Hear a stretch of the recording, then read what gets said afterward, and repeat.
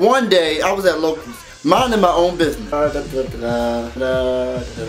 And this dude came up to me and said, "Do you have Yugiohs for trade?" I said, "Sure." So he starts going through the binder, picking out stuff that he wants. I want this.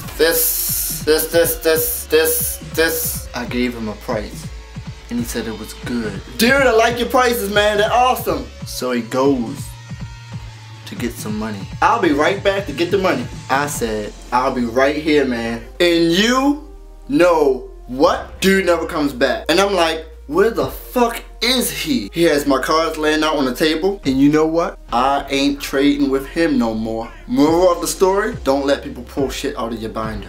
Dude, can I see your binder? Yes, I want this. Now you gotta put those cards back. Do you know how long that takes?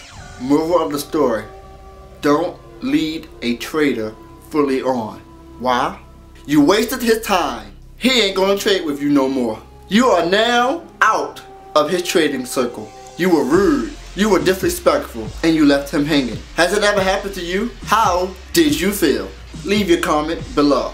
If this ever happened to me, I'll go.